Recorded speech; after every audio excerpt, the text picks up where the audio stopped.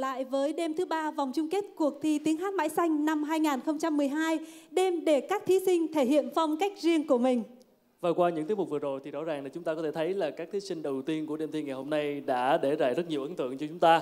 Còn bây giờ thì mời quý vị cùng tiếp tục đến với phần thi của 3 thí sinh thuộc bảng B, đó là bảng xanh xanh, dành cho các thí sinh có độ tuổi từ 51 đến 65. Và bây giờ sẽ là thí sinh đầu tiên.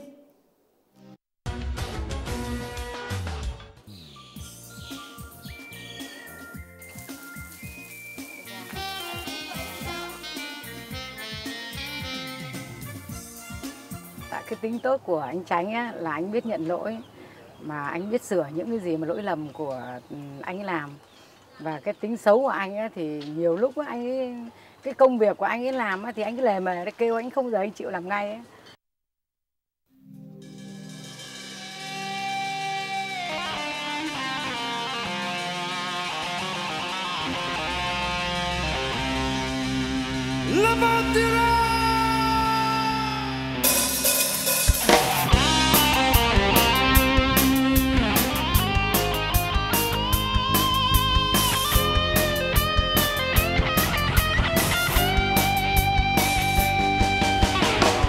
Còn lửa hồng của tân ta, một con lửa hồng sáng rình rà, con lửa bồi hồi trái mãi.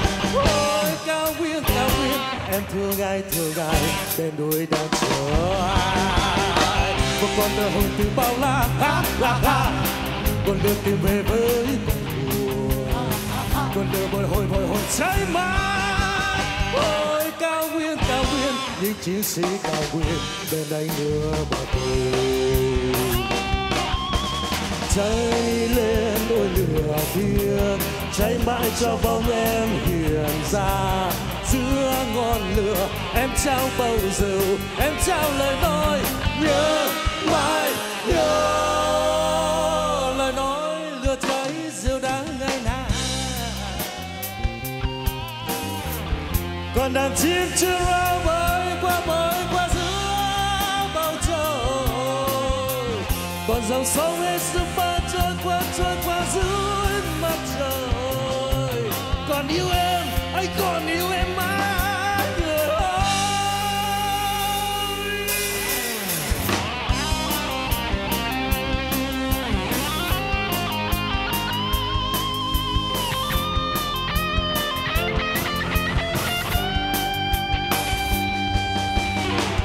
Con lửa hồng cột bám ta, một con lửa hồng sáng rình rà, con lửa bồi hồi trái mãi. Ôi cao nguyên, em thương ai bên đôi đang chờ ai. Một con lửa hồng từ bao la, con lửa tìm về với con lửa bồi hồi trái mãi. Ôi cao nguyên, những chiến sĩ cao nguyên bên anh đưa vào cùng. Cháy lên đôi lửa thiên, cháy mãi cho bóng em hiện ra. Giữa ngọn lửa em trao bầu rượu, em trao lời nói nhớ mãi nhớ. Lời nói lửa cháy rượu đắng ngày nào. Còn đàn chim chưa rao bơi qua giữa bầu trời. Còn dòng sông ấy chưa ba trôi qua dưới mặt trời. Còn yêu em, anh còn yêu em mãi người ơi. Cháy lên đi lửa thiên cao nguyên, còn mãi trong ta tình yêu cao nguyên. Cháy lên đi lửa thiên cao nguyên, còn mãi trong ta tình yêu cao nguyên. Cháy lên đi lửa thiên cao nguyên, còn mãi trong ta tình yêu cao nguyên. Cháy lên đi lửa thiên cao nguyên, còn mãi trong ta tình yêu cao nguyên.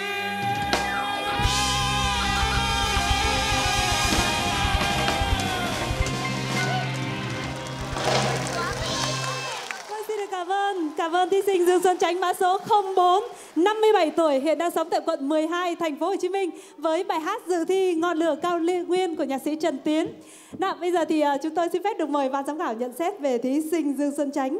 Xin được mời nhạc sĩ Phan Huỳnh Điểu. Chúc mừng anh Chánh đã hoàn thành bài hát. Nhưng mà tôi nghe anh hát tôi sợ quá. Vì bây giờ đang sợ cháy rừng mà. Bên lâm nghiệp người ta đang tranh thủ để mà chữa rừng cháy. Nhưng nghe cháy lên tôi sợ quá. Và anh hát thì chính bài hát này khi anh hát tôi lại nhớ đến Imon. Nhưng mà không thể so sánh giữa anh với Imon được. Tại vì một người là chuyên nghiệp, còn một người mình đây là nghiệp dư mà hát như thế là giỏi. 5.000 người. Thưa các bạn ạ, 5.000 người trong cuộc thi này mà lọt vào có 9 người thôi. Như là một cái thúng thóc mà chỉ có 9 hạt thóc có đề chắc đó. Còn bao nhiêu bị loại hết. Như thế này là khá rồi chứ còn gì nữa. Cho nên nhiều người bảo là tại sao thấy ban giám khảo khen nhiều hơn là chê. Trời ơi, không khen sao được, không khen. Người ta vào đây được mà không khen thì còn khen ai nữa. Chúc mừng anh Chánh nha. Vâng, một lần nữa xin cảm ơn phần nhận xét của nhạc sĩ Phan Huỳnh Điểu. Và quý vị và các bạn cũng đừng quên bình chọn cho giai điệu cuồng nhiệt của ngọn lửa cao nguyên bằng cách soạn tin nhắn với nội dung là 04 gửi đến tổng đài 8534. Một lần nữa xin cảm ơn thí sinh Dương Xuân Chánh.